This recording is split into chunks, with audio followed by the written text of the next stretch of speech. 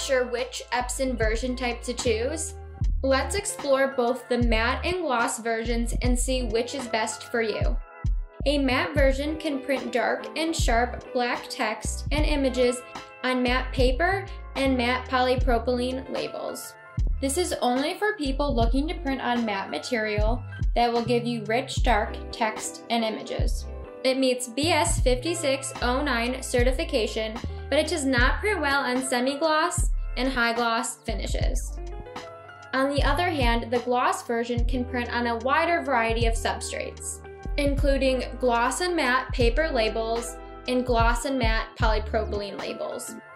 It also meets BS 5609 certification. At the end of the day, it all depends on what label finish you want to be printing on. If you're only printing on matte labels, we'd say go with the matte version of the printer.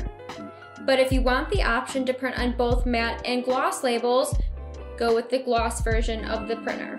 Are you in need of Epson printers, accessories, or inkjet labels? Visit smithcorona.com or give us a call at 1-800-875-7000.